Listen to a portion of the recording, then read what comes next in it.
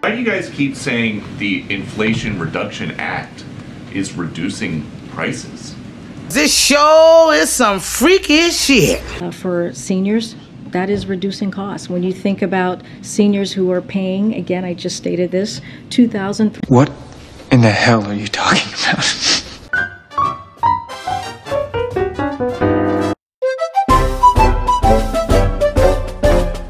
Because in the Inflation Reduction Act, when you look at Medicare, when you look at what it's going to be able to provide, allow Medicare to negotiate lowering cost. Hip Hop? Hip Hop Anonymous? $3,000 a month, and it's going to now cap that at $2,000 a year. That is lowering. That actually was pretty funny.